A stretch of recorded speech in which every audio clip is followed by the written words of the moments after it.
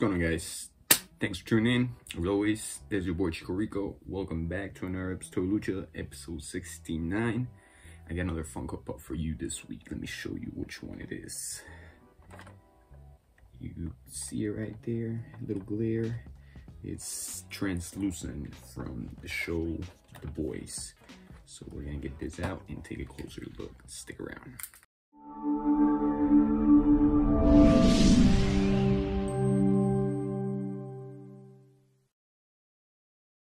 Alright, so here we have pop number 981 from the TV series The Boys. As you can see, this is pop television.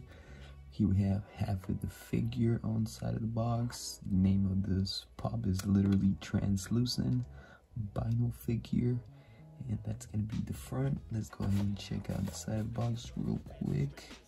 We have on top, same thing, pop television, the pop in the middle, name of the pop, and the number. That's for one side of the box. Let's go ahead and take a look at the back of the box.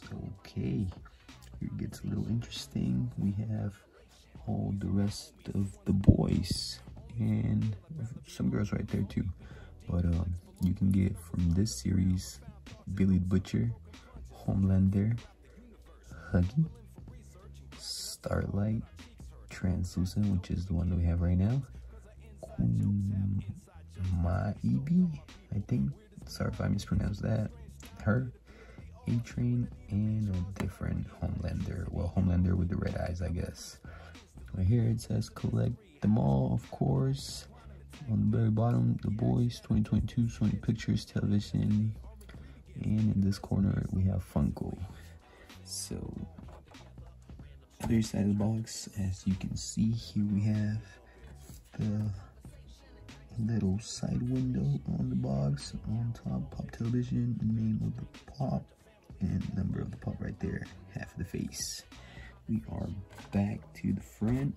Let's go ahead and check out the top real quick. There we have that. Let's go ahead and take a look at the bottom.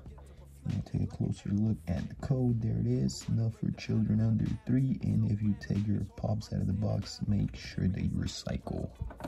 So there we have translucent. Let's go ahead and take a closer look.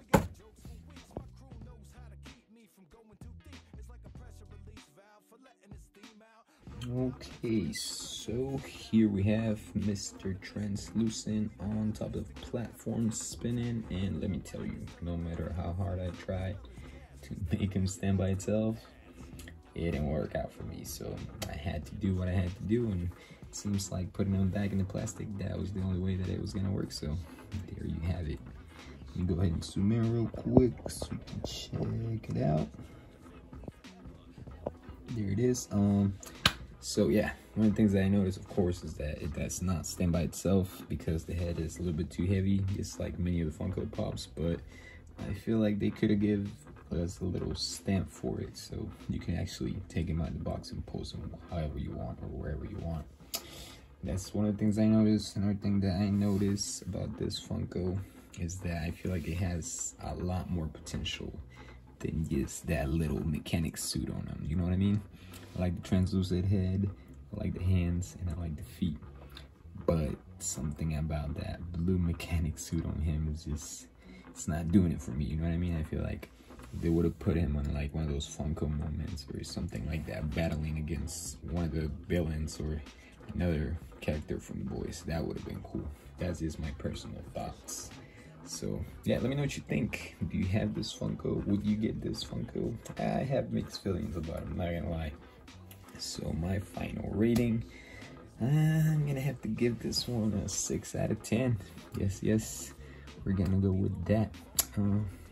So yeah, hopefully you guys liked it, and hopefully you guys seen the TV show, because the Funko Pop is kind of cool, but like I said, there's definitely more potential to it.